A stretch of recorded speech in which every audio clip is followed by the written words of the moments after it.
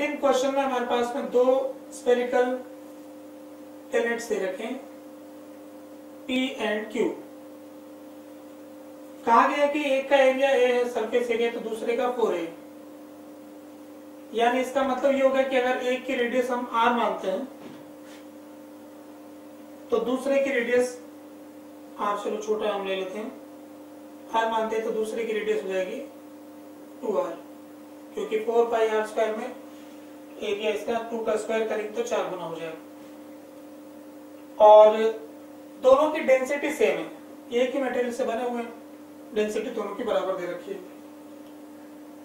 और मास इनका mp बोल देते हैं और इसका मास mq। और एस्केप वेलोसिटी के बारे में डिस्कस किया जा रहा है। एक और प्लेनेट के बारे में बात करें R। एक और प्लेनेट है R जिसका कुछ रेडियस होगा, मान लेते हैं कि उसका रेडियस होगा R डैश। इसके बारे में ये कहा गया है कि इसका मास जो है इन दोनों के मास का सम है। तो mass of R is equal to mass of P plus mass of Q। ये भी उसी डेंसिटी का बना हुआ है, तो इससे अपन इसकी रेडियस पता कर सकते हैं।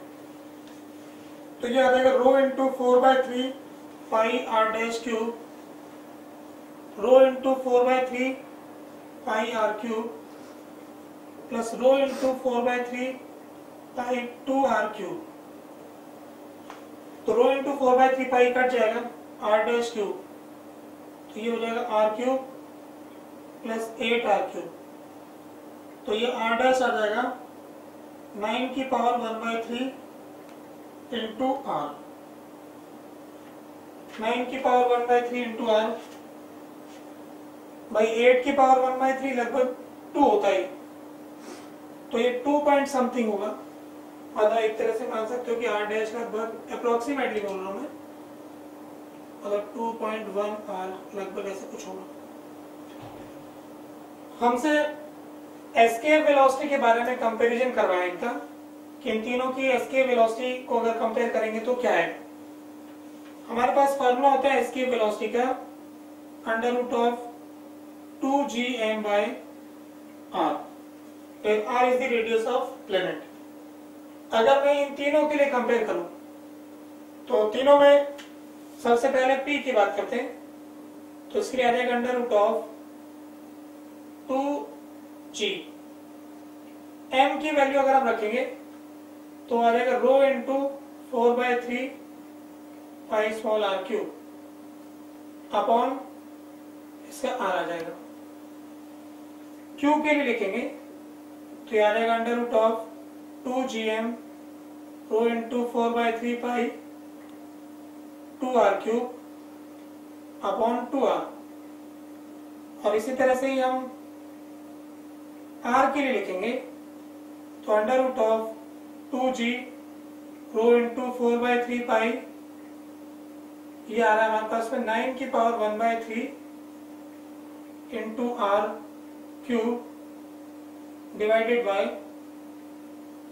2 इंटू 9 की पावर 1/3 इंटू R। अब अगर हमें ये कंपेयर करना है तो कंपेयर करने से हमें दिख रहा है कि यहां से एक 2 बाहर आएगा तो 2 की पावर 3 होगा, नीचे 2 है तो यहाँ 2 की पावर 2 बचेगा। तो यहां से कहा जा सकता है कि VQ is 2 times of VP।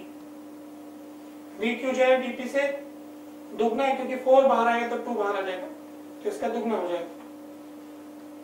और यहां पर 9 की पावर 1/3 है, इसको 3 से मल्टीप्लाई किया, इसका पावर 3 आपस में तो 1/3 हट के 9 बच जाएगा, 9 का यहां बाहर आ जाएगा और 9 की पावर ये 1/3 है।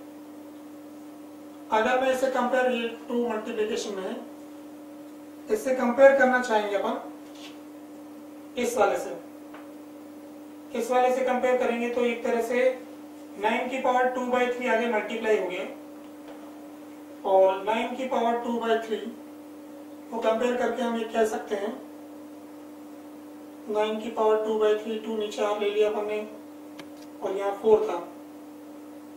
अब 9 की पावर 2/3, 9 की पावर 2/3 को आप लिख सकते हो 3 की पावर 4/3,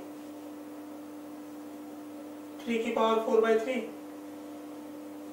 और यहां से कहा जा सकता है कि जो वी आर होगा ना वो ग्रेटर देन वी क्यू होगा।